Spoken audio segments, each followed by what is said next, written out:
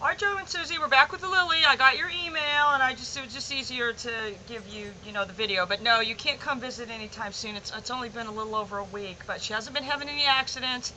I am keeping her in the cage. Oh, but she has a lot more free time outside probably than with you guys. All right, call her. Lily! Lily! Good! She's such a wonderful dog. The main thing is we're trying to gear her towards success. All right, you need to bump this one right here. In. So getting her to come, she's getting a lot better. She had to have been this way at your house, but she gets inside or outside the door and then doesn't want to cross the threshold. So we're working on that, getting her to come out of the cage.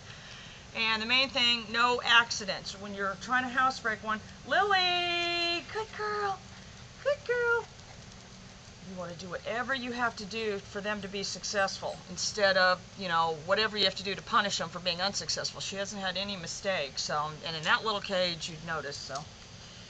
Anyway, and I'm going to have you guys get a different cage, but she still, as soon as Tinkerbell leaves, then she'll, move up to her cage.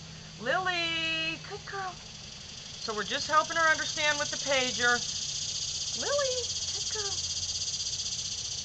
That's us communicating with her and, to get her to be successful to come to you, because that would not be good if she wouldn't come. 'Cause she does have, she does get scared of things. Lily, good girl, good girl, good girl, good girl.